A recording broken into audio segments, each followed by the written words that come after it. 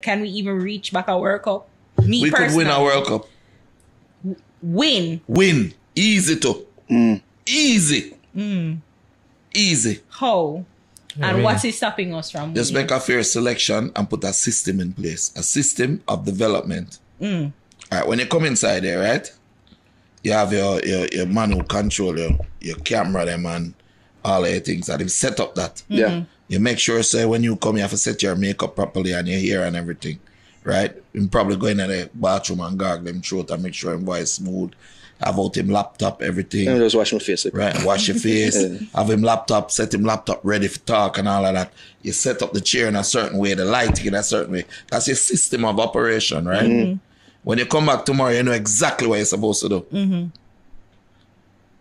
What if you had 11 people on a football field that come in from 10 different business and you ask them, say, hey guys, when you come in, work in a system for one day, do the shoot. Them don't know where the camera go.